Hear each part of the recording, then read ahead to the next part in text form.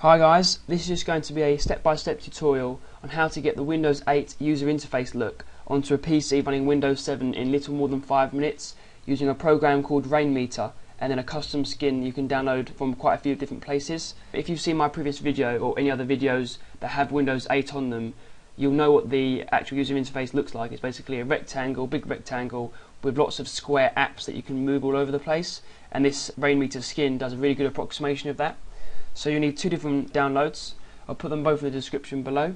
The first one you need to go onto is rainmeter.net and then go to the download section here, 2.1 release, and press download, and it's a really small file.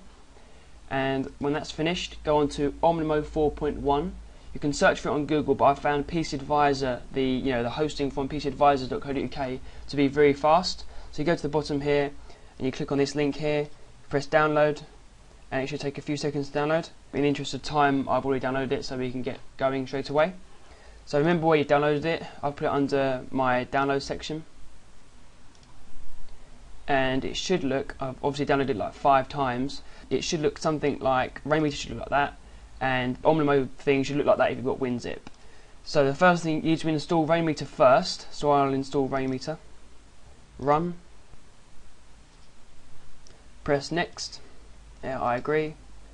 You want the standard installation, make sure you get your version of Windows and add the desktop shortcut if you want to. Yes. Install. And it's finished. Make sure you tick the icon to run Rainmeter because you need it in the background first of all.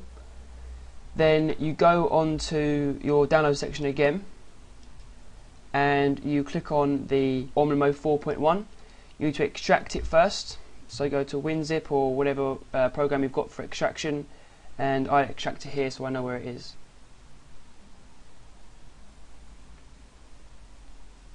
Once that's finished, I just go straight onto the setup, double click, install. Yes.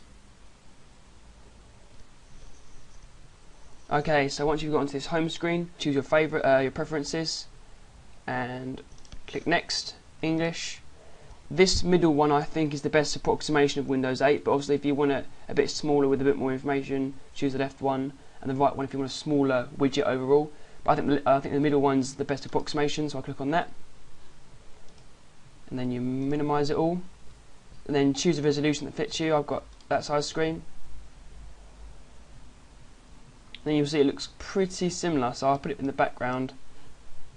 The first thing I do is I go right click and I click on variants and this bg.ini one, because then if you then click to move up a bit you can see it, then it covers the entire screen. And obviously you can change the background. If I minimize this, so if I press Rainmeter exit, I'll hide that in the background. If I press right click personalize and click on desktop background, picture location, a solid color, I think the Windows 8 one was like a light blue. Click on that one, save changes, and exit. Then double click on Rainmeter to open it again, and it looks a bit more like Windows 8. So everything works. Like, you know, that's where I am. It's got my uptime, so the computer's been on for an hour. All the links work to your computer, calculator, control panel, and you can even move them about. So if you move them about like this. So it's not perfect, like, if you want to move it over here, you're going to have to move this one back. It doesn't snap in position like normal, like the Windows 8 one does. But I think it's a really good approximation, and since it's free, you might as well try it out if you want to have something similar to the Windows 8 preview build. So thanks for watching, and there will hopefully be more videos like this in the future.